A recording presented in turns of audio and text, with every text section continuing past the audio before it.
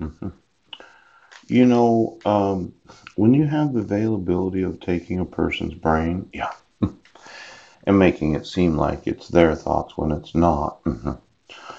And then you introduce them to being in your top secret family so that you can have a dog that looks like them. Yeah.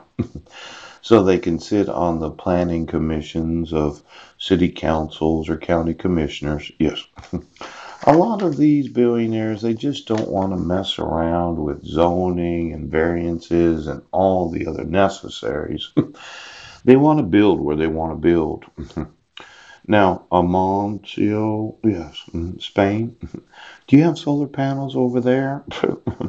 I thought for sure that the Koch brothers wanted to take over the world. Yes. And with their $85 billion of net worth, yes. Any place they want to put a factory, they just put it there. Yes. And if a city council, a county commission, or even the state, yes, disagreed with what they wanted, what they do is they take their brains, right?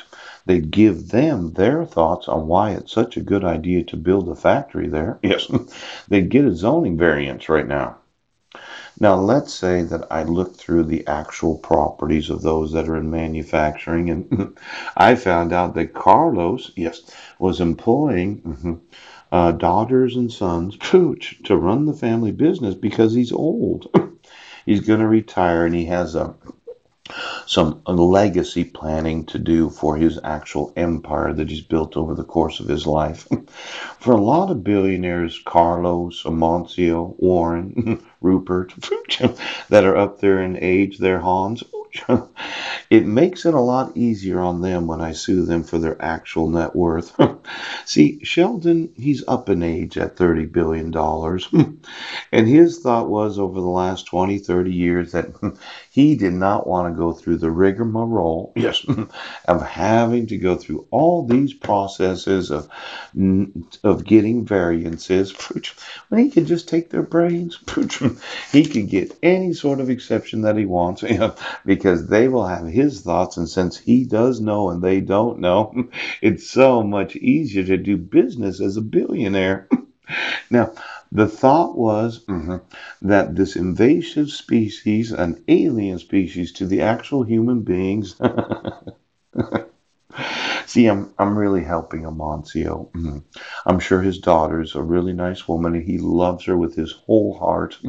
But instead of having to estate plan, it's where I sue him, yes, for his total net worth. Yeah. And then I ask him, well, Amancio, let's say somebody did what you wanted. What would you do with your assets over the next 20 to 30 years? Now, Amancio, he knows what he'd like to do. Yes, but he's constrained. He has the family relationships of what they want to do after his death.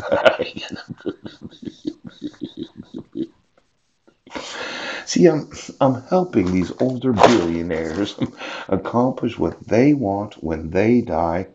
Now, Carlos, up there in age, yes, he doesn't want to leave it to his daughters. No, he doesn't want to leave it to his son-in-laws. He wants me to come in and sue him for everything he owns. There's no estate taxes. No, there's no lawyers necessary. It's a little lawsuit that says Paul gets all that Carlos owns. And then I ask him one day, if you had some say in what happens to your asset,